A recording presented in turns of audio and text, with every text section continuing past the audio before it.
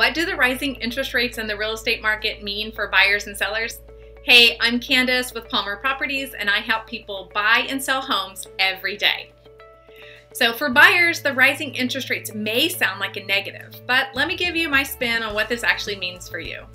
I always love to say, marry the home and date the rate.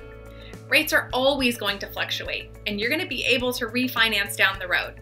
Chances are we can actually get you the home you wanted months ago at list price or under, because there's simply less buyer demand in our market. And you likely won't pay over list like you would have several months ago. In turn, this reduces your down payment. So with these savings, it will actually offset the rate increase. And our current buyers are going under contract without having to waive that appraisal contingency and not having to accept the home in as-is condition, which allows you to actually ask for some repairs, giving you more security moving forward. And for sellers, the rising interest rates mean your home is still going to sell.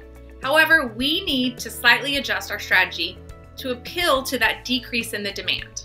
Our current sellers are focused on making sure their homes are in pristine show condition. This simply means working on our curb appeal, making sure it's dialed in, along with staging the home. Basically, we're doing the things that we didn't have to do over the past year or so. And in our market, our average days on market prior to accepting an offer are around 12 days, depending on the price point.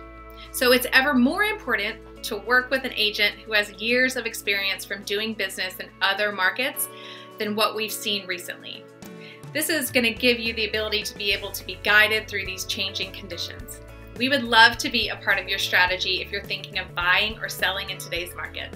So call me today, 602-741-7531.